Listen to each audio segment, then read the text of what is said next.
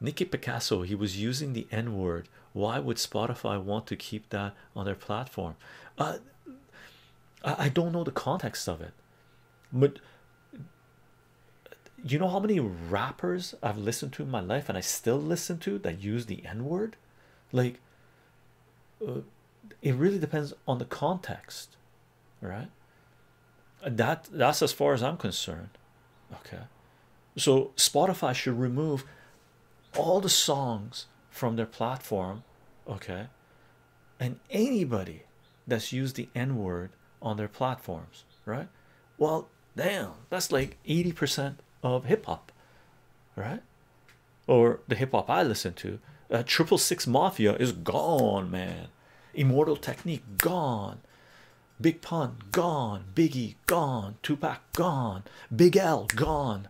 You're gonna eliminate, you're gonna cancel all of that music? Why?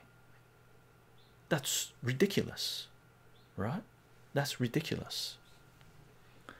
Yeah, go and fund me again. Really, this is some play it, Martin. Maybe the conversation the word appears in is more valuable than the use of the word is damaging. Very well said.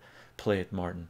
So play it, Martin, in regards to removing the N-word, maybe the conversation the word appears in is more valuable than the use of the word is damaging.